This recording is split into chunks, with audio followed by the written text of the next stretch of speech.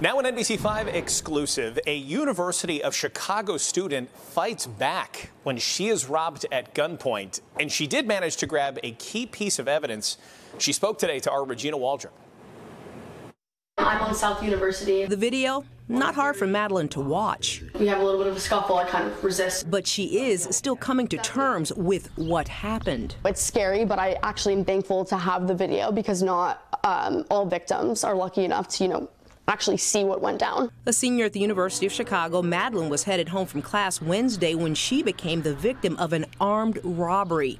It happened just before 3 in the 5600 block of South University and was captured on surveillance video. I see a man in a ski mask coming towards me, and I attempted to keep walking. Madeline says the man was armed and he wanted her cell phone. So I held the phone behind my back. He gets the phone at some point, and then I'm grabbing for it back or just still participating in this little tussle.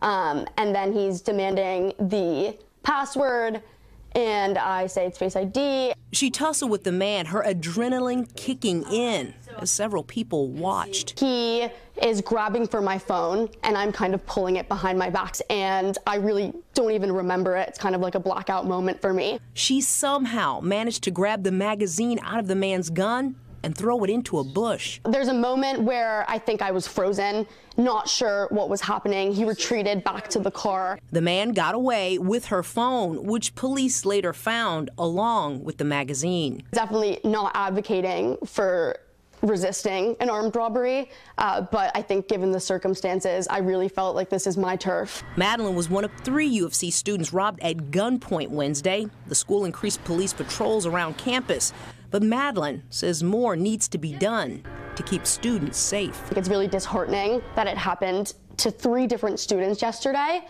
and I think it's important that we want more from our campus and our community, and we want to be safe going to class. In Hyde Park, I'm Regina Waldroup, NBC5 News.